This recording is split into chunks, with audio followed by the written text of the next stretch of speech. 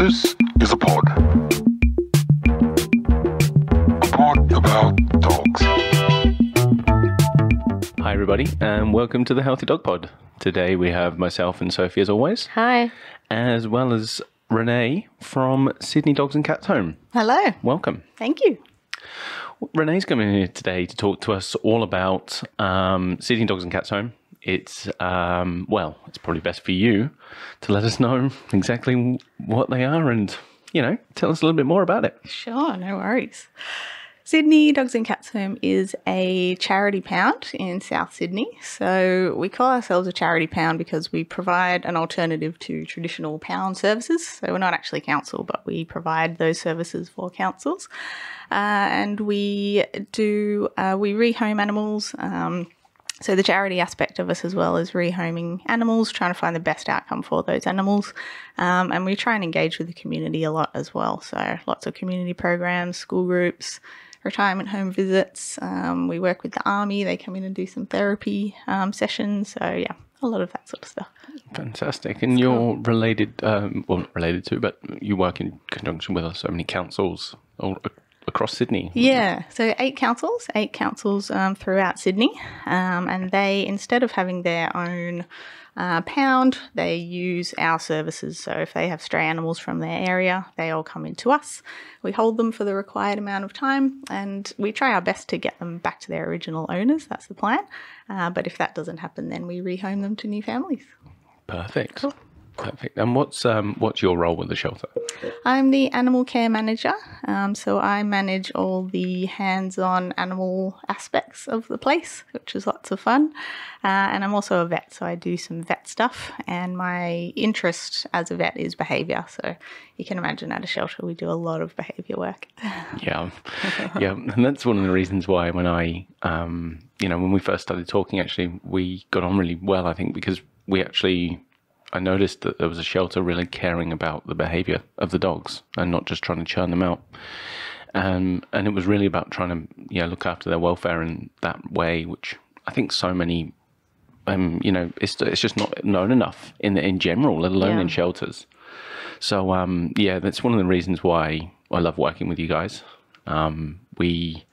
I think we work nicely together. We have done for about a year now, haven't we? Yeah, no, I was really happy to start working with you as well, because as much as we try to do our best within that shelter space, there's a big aspect of rehoming these animals where they need a lot of help to settle into their new home. So that's where it's really great to be able to refer to trainers such as yourself, Ian, who can train and manage these animals in a similar way that we would.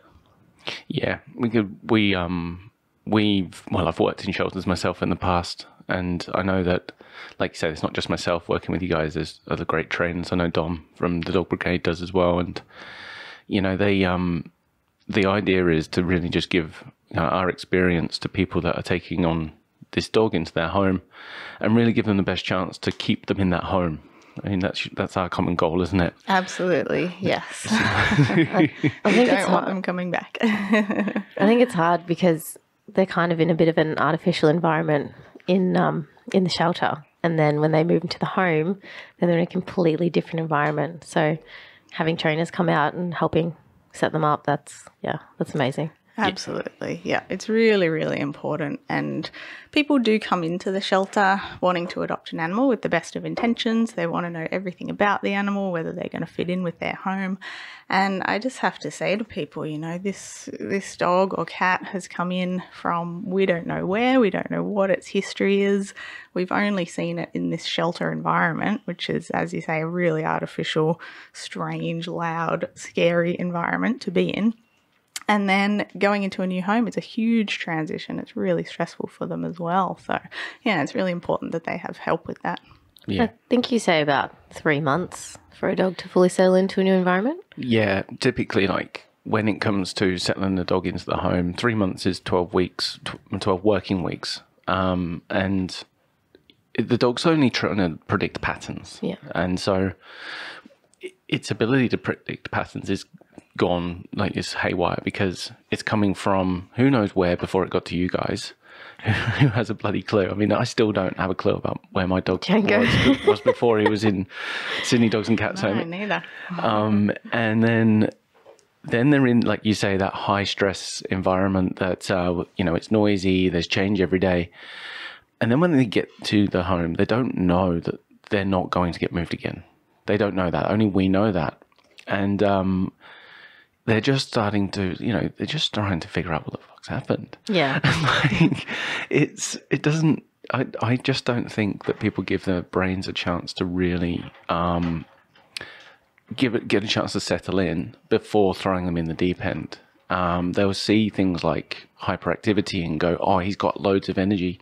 You're probably just seeing something that's quite agitated and can't sit still.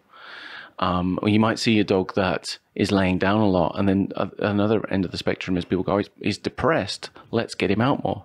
He's tired, he's laying down, let him lay down. Yeah. And that's where that looking after the mental health side is so important. These dogs, their brains have been going through so much, and they continue to go through so much once we bring them into the home. Just because we know they're safe, don't take it for granted that they know they're safe. Yeah. It's something else we see a lot is dogs come from, whether they come from like a city background or even a country background. Do you get many rescue dogs or shelter dogs get sent to you from out of state or anything like that? I suppose most of yours are pound pickups, aren't they? Yeah, all of ours come from Sydney councils. We work with Western Sydney councils, but they're not working breeds a lot of the time. Sometimes though. Yeah. It's we just see these dogs come in and they really are, some of them are great, some are absolutely perfect, and we don't want to paint them all with the same brush, but some of them are struggling, and that's where treating them like an individual and looking after the behaviors that they're presenting rather than, like you say, just, oh, it's pretty, I want to take this one home. Doesn't quite work like that.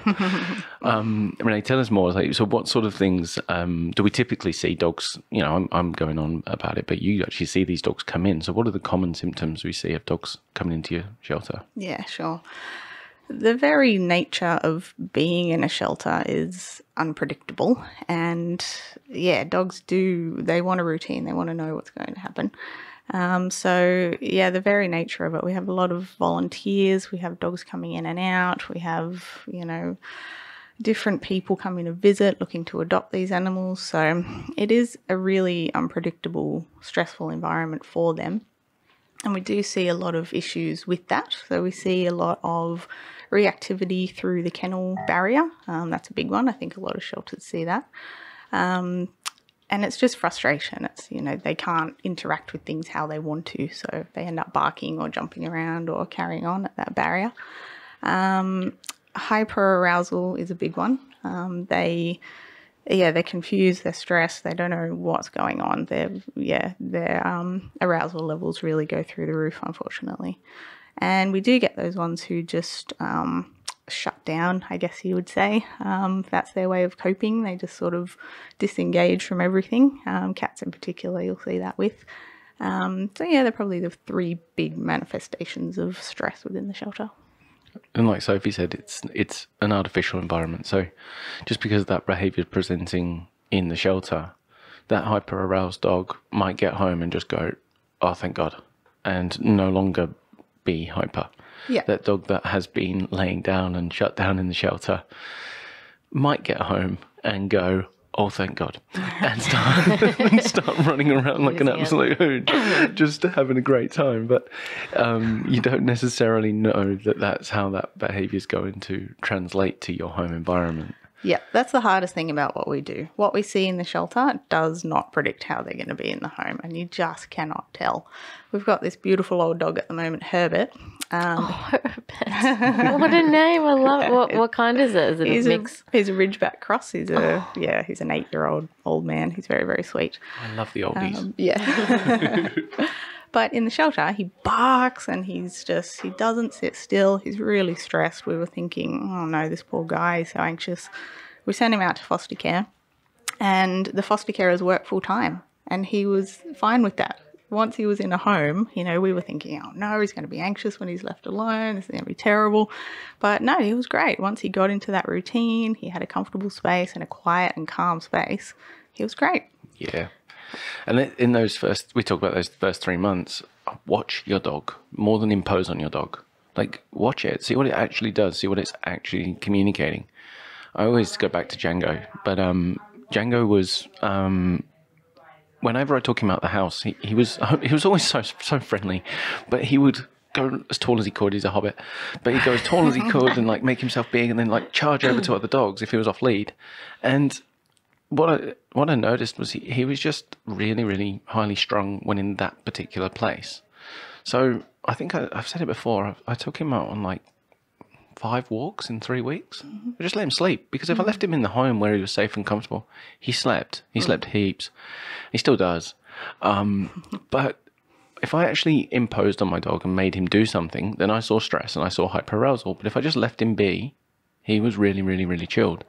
And it wasn't really about what I wanted him to do at this stage. I've got the rest of his life to do that stuff, but let him recover first. But I think that comes down to not being educated, and people think, I need to take him out, I need to expose him to the world, and then it's just too much for the dog. Yeah, we've seen lots of dogs do this. You know, we've got this one that we've worked with, Tommy. Tommy! I love Tommy's tail. Tommy's It's like this. literally, it's like a boomerang video, but it's not a boomerang video. It's just constantly on repeat. It's amazing. What is he? He's like He's a Shar-Pei cross? lab, or maybe some staffy, but he's a Shar-Pei cross, yeah. Yeah. And they're lovely owners. They got him. They knew exactly what they were getting themselves in for in a way. But they'd been watching him online for about a month. Nobody was coming towards him, and they announced Tommy's going to be put to sleep today. Oh. So they drove up to the Hawkesbury and got him. Wow. And then they brought him home and let him run around Bondi Beach, in which he fucking smashed like so many dogs. Oh, gosh. You're like, guys, great effort, love you for it. Should have just brought him home and let him rest. Yeah. But then the damage was unfortunately done, because then he had a learnt association of where they lived. So he couldn't not be there anymore. Like, where he lived was imprinted on the brain to be trauma. And we worked with this dog for about 2 years, and we got to the point where he was no longer reactive. He was at one point reacting to dogs 50, 60 meters away, because he was anticipating danger all the time. And we got to a point where he was no longer reacting. In fact, what happened was we introduced him to a puppy, and the puppy, for whatever reason, diffused him. He went, "Oh, you're not threatening." And from that day forward, his tolerance levels went down. He also was in physical pain. We noticed that his head was really firm, and not in like a skull kind of way. It felt blocked, and the vet drained out 1.5 inches of fluid out of his forehead. Oh.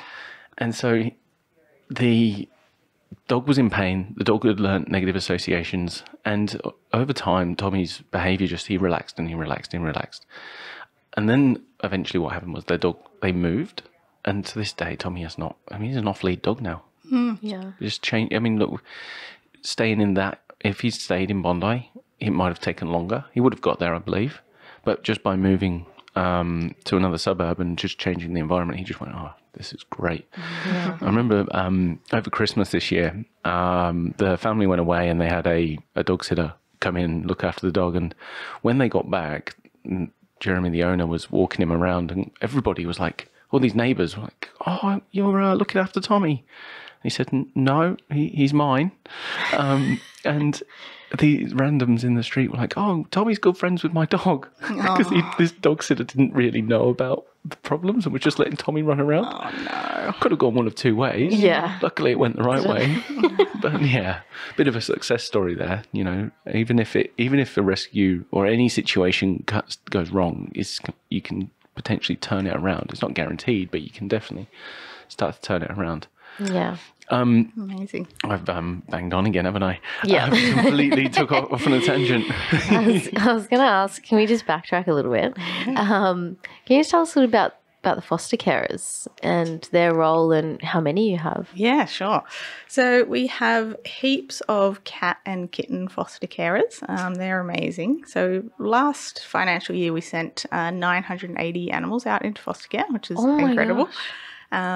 Our foster care coordinator, she's amazing. She does it all single-handedly. She's really, really good. Small dogs and puppies, we have no problem finding foster carers for. big dogs, we have a big problem. So it's the same with adopting them out. You know, they need a specific situation. They need people who can work with their behaviour. And we just don't have many of those people, unfortunately. The ones we do have are amazing, and it's so valuable to get the dogs out of the shelter. But there just aren't that many out there, unfortunately. I think one of the things that people think when it comes to big dogs, or even like breed specific, like guarding breeds or staffies, people believe they need a firm hand. And what a load of shit. Like, they need just a load of love. They don't need a firm hand. They need, experience helps. But then in my experience, really people that go, oh yeah, I know dogs, normally come at it with that firm hand approach. Yeah. And these dogs just need patience. And if your dog is flooded and acting out, then take it slower. Yeah, absolutely. That's a big problem for us, and we have a really strict screening process for our adopters and our foster carers and the trainers that we work with as well. So anyone who comes and says, you know, any of those words, pack leader, dominant, being the boss, all those horrible terms that are just so outdated, anybody who says those sorts of things, we always have an open mind. We want to educate. We want to, you know, nicely explain to these people that that's not how we do things anymore.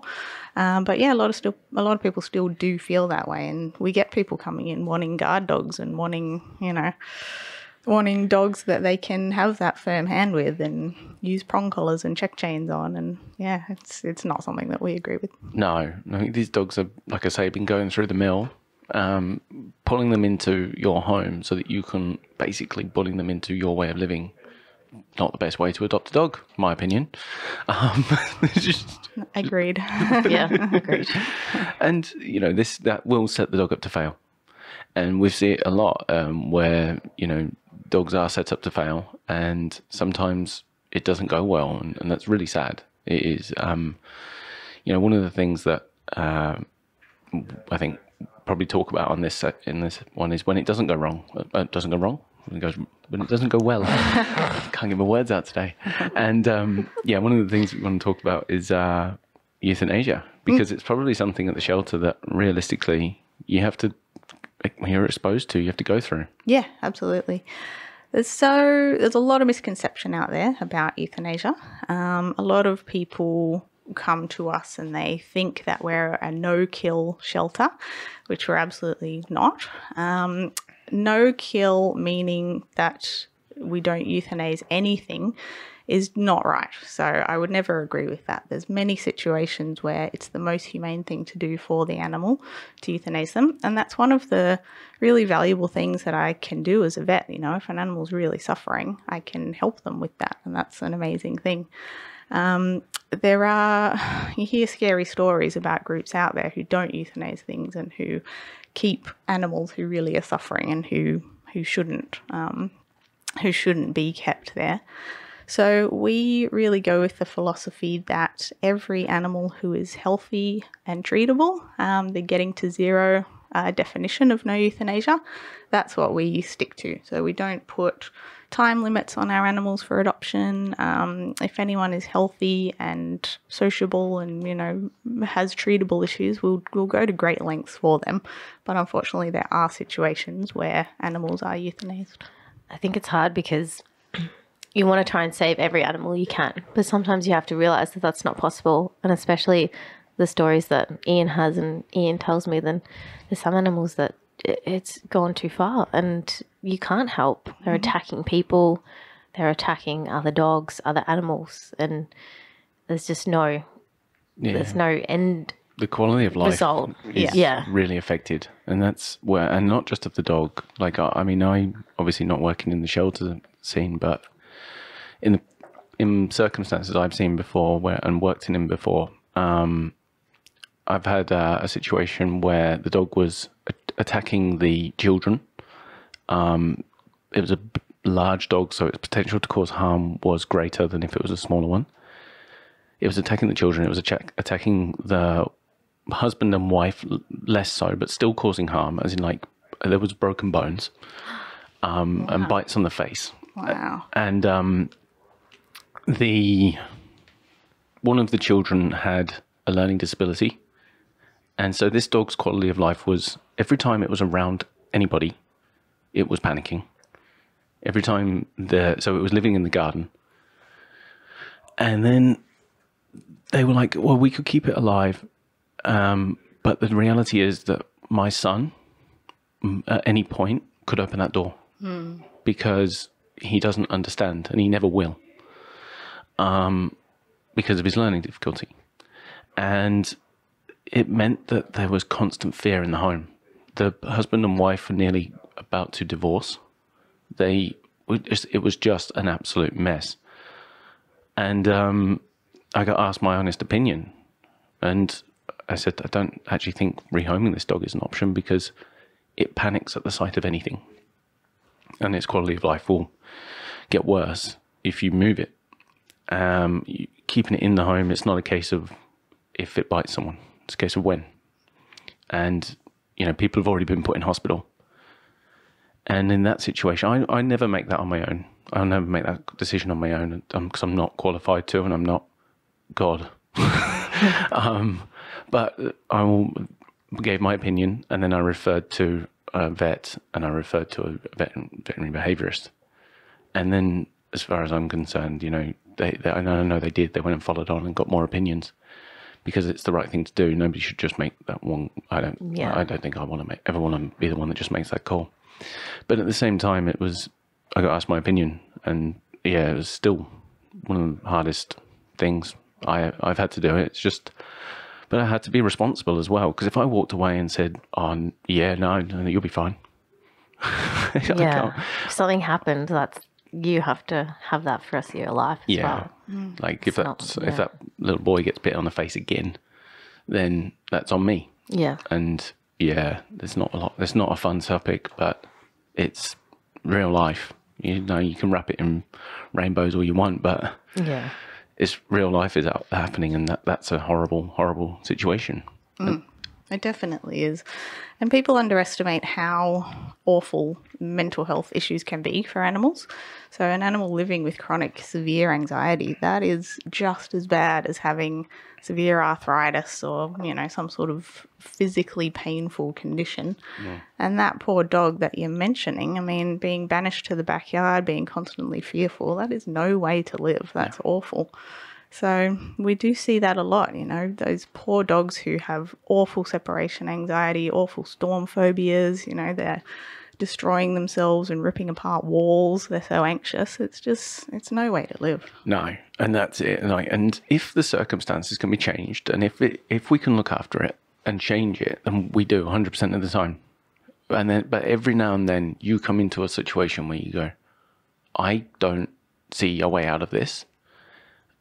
This is where I stand. Let me go and ask somebody else's opinion as well, because, like I say, another perspective.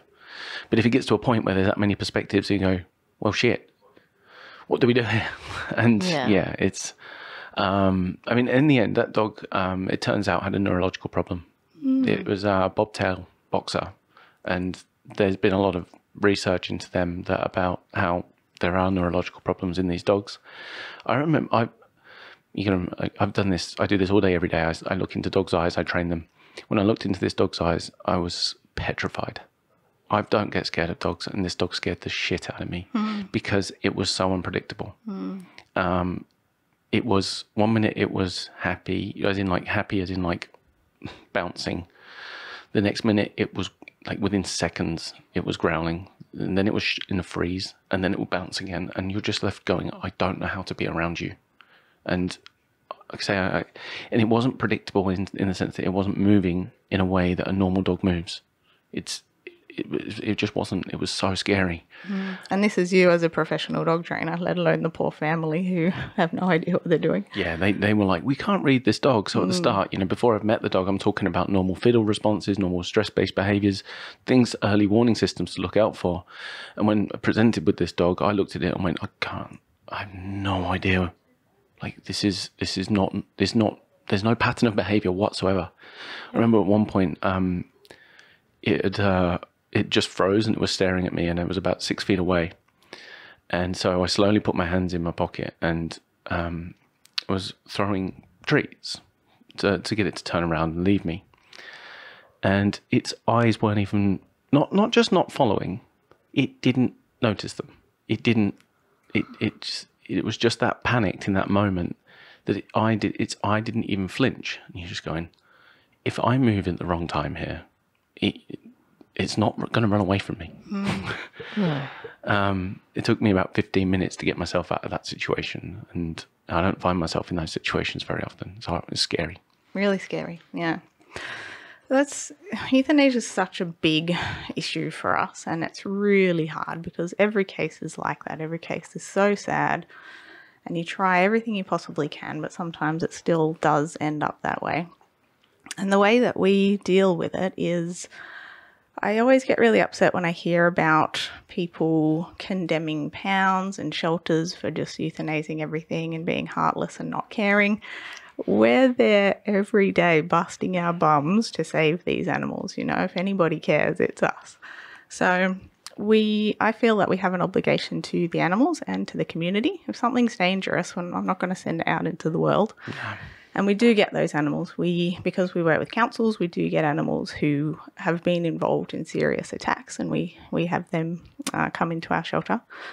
And the other big reason is about the animal. Yeah, if it's not humane to rehome this poor animal, say you have an unsocial colony cat that comes in, that poor cat does not want to be rehomed to a home and have to be in close proximity with people for the rest of its life. So we treat every case as an individual, and we really go to every length that we can. But unfortunately, sometimes we do make those decisions. That's it. And I mean, going back to the guys that work in rescue, they, like you say, they are the ones that care the most. Yeah. It's not like they're in it for the money. Yeah. Genuinely, the hardest work I've ever done is working in rescue organisations. It is physically and mentally exhausting. That environment that we talk about, how stressful it is for dogs to be in there with all the noise, and the staff are in there every day, and they're surrounded by that every day. And it doesn't help when people are coming in, like you're saying, we're trying to give that dog back or cat back to their owner. It's got out of their yard, and they come in and abusing staff and shit like that they don't deserve. It's such a hard environment, and I've found that people that work in those environments, they genuinely care. That's their main overriding factor, is they care about animals, probably more than themselves. They're prepared to put themselves through that every day for the care of animals. So, yeah. How do you go with staff burning out? Because it feels like that's mentally, physically draining on your staff as well. Definitely. It's a really emotionally exhausting place to work. You work there because you care about animals, and so then because you care, you see animals in really difficult situations. Makes it really hard. My staff are really amazing. The lengths that they go to for the animals are really incredible. And if we do have to make a hard decision about an animal, then the whole team's involved. We know that we've tried absolutely everything. We know everyone has worked really hard. And that does provide a little bit of relief, I guess, that we know that we've done everything we could possibly do. But yeah, the staff really bond with these animals, and if things don't go well, it's really, really hard for them. Even to the point where we see it all the time with your team. When a dog, it does go well, the staff still wear it because they have to leave them. Yeah. So we see it like these huge roller coaster rides. Because dog gets rehomed, and all the staff come out and they can't help it. They love this dog. They spent I don't know how much time with this dog, and they go, "Oh, I'm going to miss you." And it's literally like every day is these emotional highs. Yeah, it's full on. Yeah. Yeah. But look, I mean, look, it's a horrible topic, but we do get more success stories than we do bad ones, like by a long shot, don't we? Yeah, absolutely. Our euthanasia rates for this year are much better than they were last year. We've saved an additional 189 animals compared to the previous year. So we're doing really well, and we're working. The benefit of being Sydney Dogs and Cats Home is we work directly with councils. So we're doing a lot to work with cat management, just really trying to get animals back to their owners. I'll drop fees, I'll do whatever I can do to get these animals home. And it's really helping. So as much as there's a stigma out there about pounds and shelters, we really are doing everything we can to save every animal. Yeah, like I love it. Like going in there, and we've done some training with your volunteers and foster carers, and again, like these guys, they just care. And if we can give back something like some information on how to enter kennels and things like that, then it's our way of kind of adding to, well, trying to help the cause, I guess. There's something that I think if people are aware of what's happening within this world, I think if you want to go and get a puppy, go and get a puppy. But if at the same time, don't rule out a foster dog or a rescue dog just because of the stigma.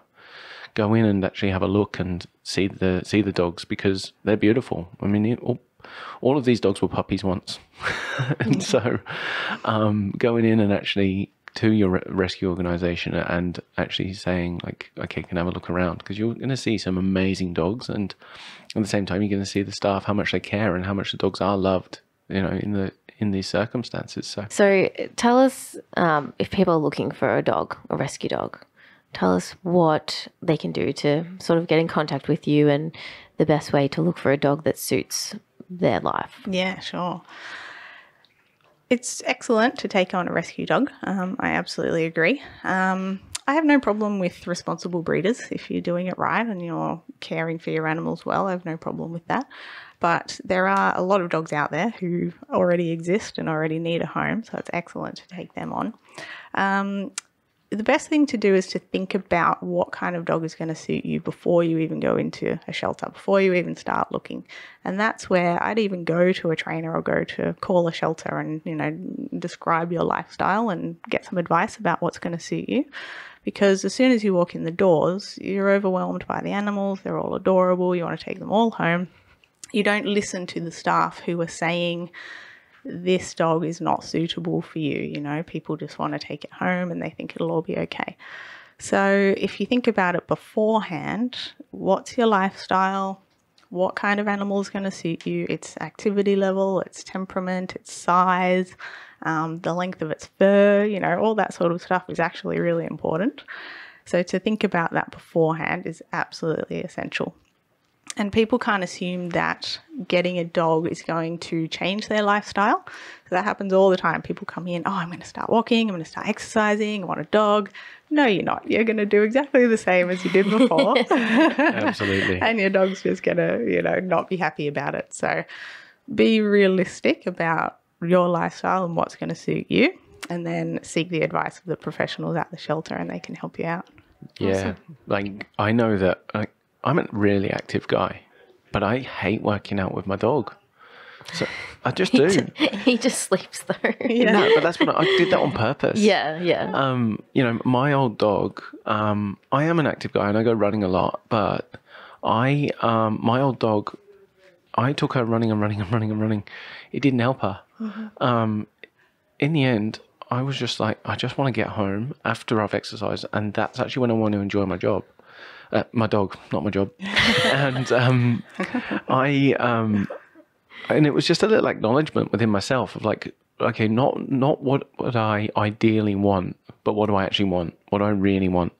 And I love just sitting down on the sofa with my dog. Mm-hmm. And so I got the dog that allowed me to do that. Mm-hmm. Rather than, like you say, I was never going to change for my dog. I wasn't. I know that that's probably not the kindest thing to say, but look, we all make adaptations within reason, but I was never going to change my entire personality for my dog, is what I'm getting at.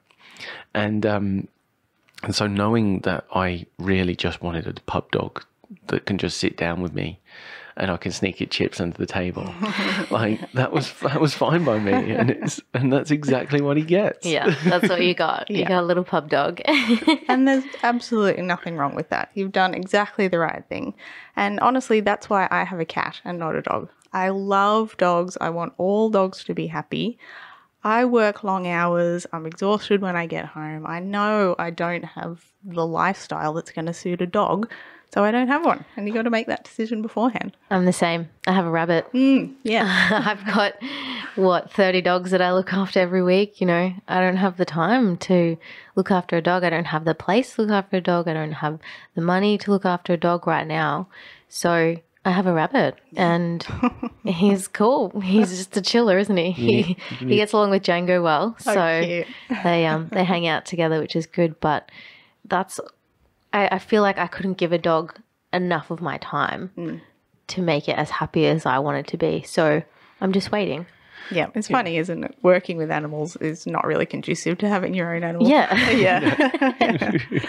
We going back to that whole, what can you do to prepare to bring a dog in your life, puppy rescue, whatever, is one, educate yourself on dog behavior in general, then do some homework into or look at yourself and go, what do I want? What do I need? What do I need is much more important than what I want.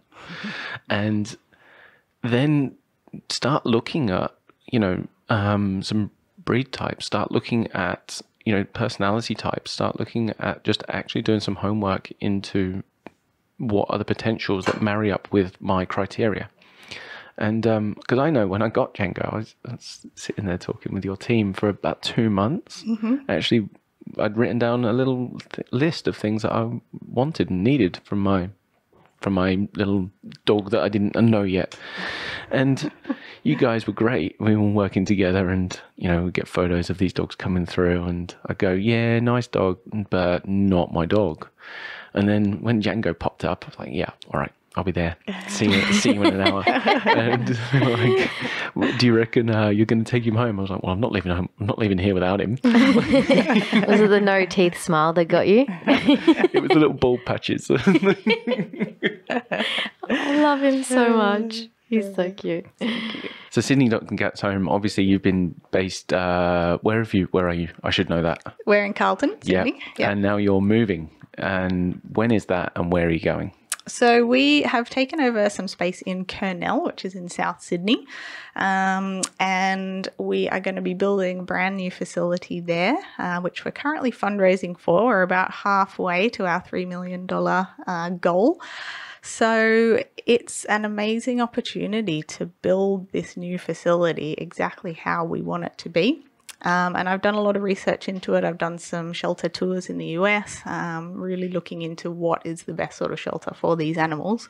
Obviously, no shelter would be the ideal, no animals needing to be in a shelter, but we do see that there is a need there for that. But it's all going to be focused around the community, providing solutions for the community to keep their animals well, and to adopt new animals, and to really... We want everything to be best practice, the way that we run the place. We really want it to be top quality, world class. We're going to set it up hopefully as an example facility, and, then we'll take over the world. Absolutely. Great stuff. It's such an exciting project. It's going to be so good to actually have basically what's going to be the standout kind of facility down there, and like you say, you're raising that money. Is there a GoFundMe, or is there? It's all through the website. Fantastic. Yeah, so you can donate on our website, sydneydogsandcatshome.org, and it would really, really help us out. Yeah, we'll make sure that link is available to everybody on social media.